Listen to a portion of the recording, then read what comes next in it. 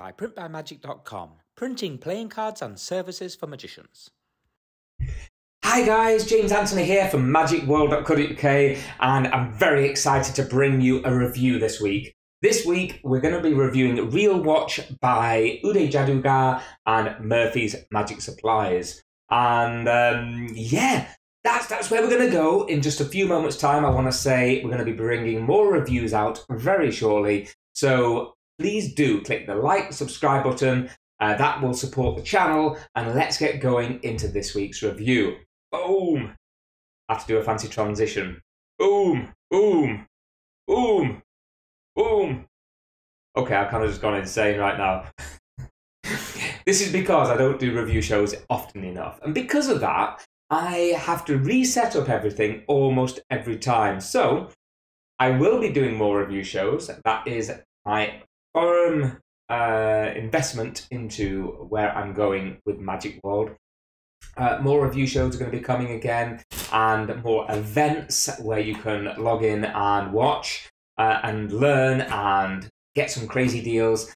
One that will be coming up very soon is an event with Diamond Jim Tyler, and a super crazy deal as well. So he's going to be coming on, and we're going to be doing a sort of like a group session and having a group chat, question and answers, that kind of thing. Really excited about that as well. And I think we're going to have another one maybe with Julio Montoro jumping on as well. So lots of exciting things to come. But I am diversing. Let's get on to the review of the Real Watch.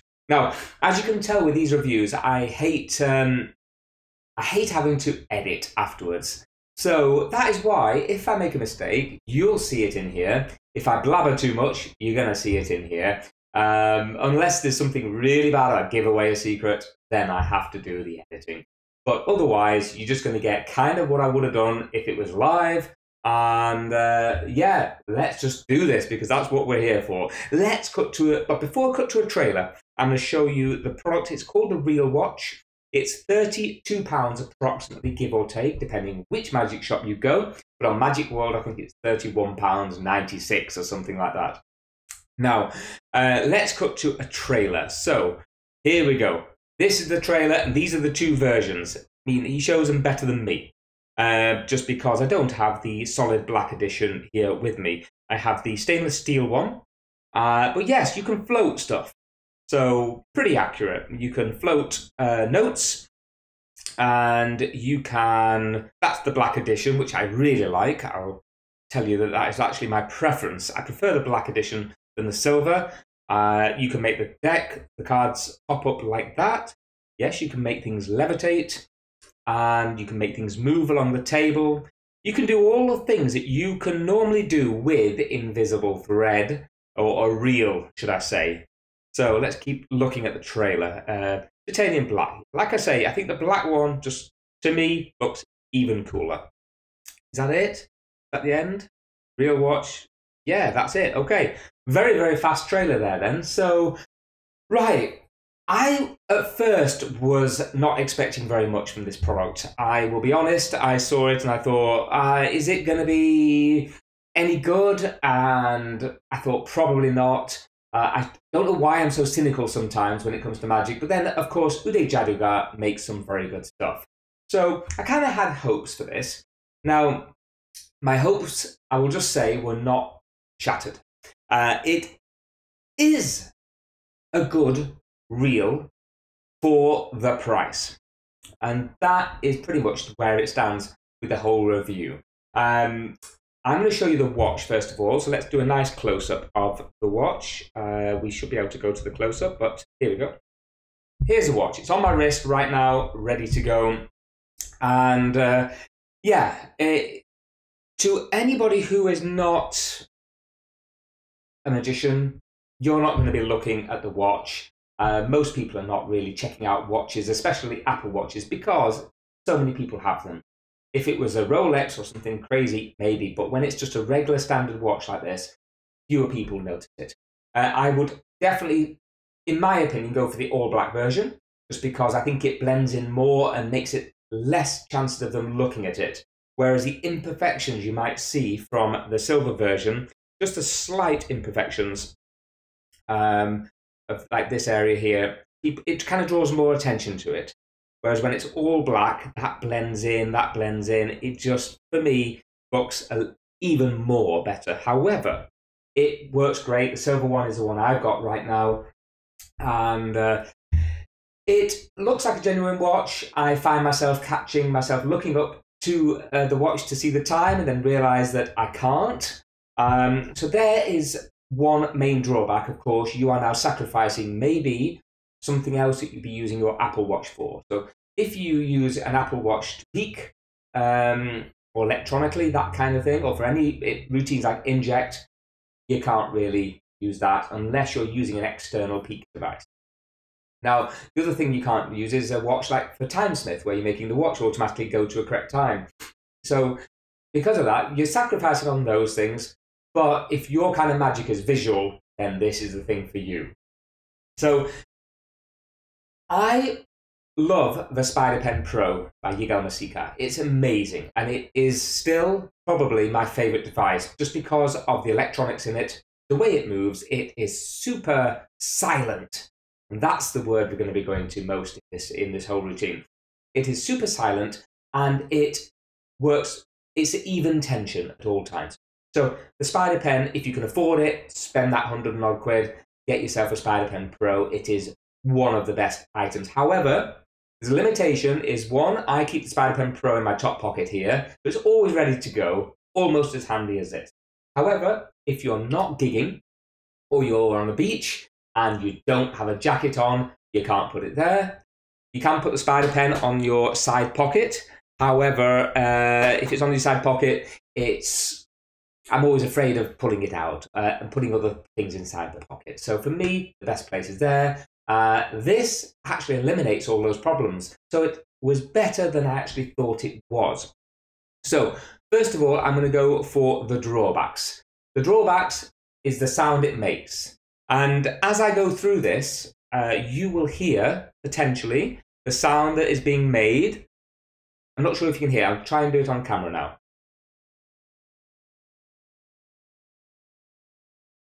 That's all I'm going to do. I don't want to give away anything. However, if I now let go, I'm going to do it off camera so people don't see how it works. Okay. So you hear a bit of a tinny sound as it returns back. Now, because of that, I would make sure that I bring it back slowly and I wouldn't let it hit. Also, moving it too fast can create that sound. So you can get around this, but you just got to create more controlled movements. By doing controlled movements, you're not getting that sound and you can almost eliminate it completely. So there is a workaround. You don't have to put up with that massive sound, but if you pull quite quickly, you're going to hear it, or retract too quickly, you're going to hear it. Now, in most circumstances, you could have a bit of music on, sounds going on, people talking, but I wouldn't worry about it at all myself, unless I'm in a quiet environment, and then I'd have to be very careful about how I move. So let's see if I can actually do something with it. Now, I've only been playing around.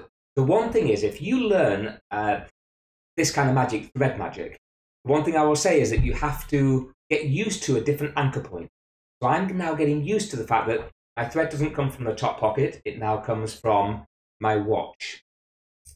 So I'm going to go down to here. A playing card will be chosen.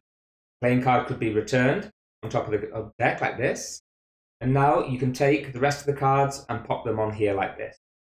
Now, if I bring this back up to here, if I've done this right, we can just make that card slowly. I'm looking at the camera. And you do need to practice, obviously. Make it slowly move, slowly move, slowly move. It should be rising up, but because I've got the thread in a slightly the wrong position at the bottom of the card, it was going off to the side. But you can do that kind of a routine. Another routine that you can do very easily is the haunted deck. Now this, actually, I love. I'm getting used to the fact that it's now anchored here, but with just a bit of practice, I can put a chosen card into the pack. I can put the deck of cards on the table in the way that I would normally do, and I often also do this on the floor. So I put the cards on the floor, walk away a little bit, and then do it. So the fact that I can still do this and snap, make the cards move, and then make a card pop out, is just fantastic. So the Haunted Deck, it just works. Now bear in mind, I'm not a massive thread worker. Haunted Deck is my #1 trick. And I learned how to use it with the watch in 5 or 6 times upstairs. Now, when you get used, if you never have worked with thread before, it's going to break a number of times. You're going to have to practice, until the point where you're aware of the thread and it doesn't break. However, I broke it twice upstairs, and we'll go into the rethreading in just a moment. But I was super impressed with, I was worried that it was going to be a bit weird having the thread here and not having it from a higher point like this. And my hand is always moving. However, I'm actually finding it quite cool that I can just move right now. I've got the thread.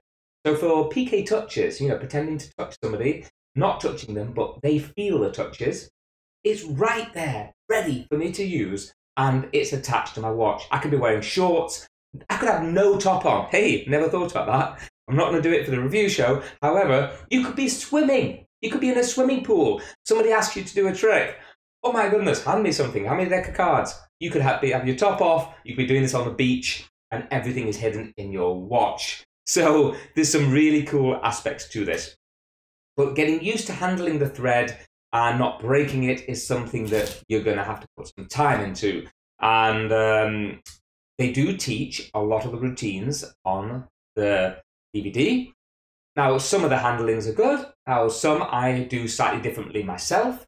So when it comes to thread work, I would always invest in other tutorials as well on thread work. Learn how to handle threads in various different ways. And there's loads of great materials out there. However, he does solidly go over loads of different routines. You can make pages turn by themselves. You can make pens move on the table, sunglasses move over. You can do so much with this one device right here. So it's got its pros, it's got its cons. Its pros are it's compact, it's on your wrist, you don't have to have a jacket on, it's ready to go at a moment's notice. It's easy to replace the thread. So that was my worst nightmare. I always thought the replacing of the thread, if it breaks, you hear that snap, your heart sinks suddenly and you think, oh my God, I've got to replace the thread. This is really cool. You just take it off like this, and on the back, this is the only thing I'm going to show to people because I'm not showing the inner devices of this. You just push something through that, job's a good one. The front comes off, and you have access to the reel, which can be changed very, very quickly. Now, if you compare this to the old reels, when I grew up doing magic, I'm going to show my age now, they were these plastic sort of devices. The better ones were the long ones. The smaller ones were still very good, but all I will say is that something is spinning, it's a reel, and it's not electronic. And the smaller it is, the more the tension gets stronger as you pull something away. So as I'm pulling the magic away, I can feel it getting tighter now. Because it's so much smaller and shorter, the tension builds up faster, which means you can't retract it too far, or I personally wouldn't.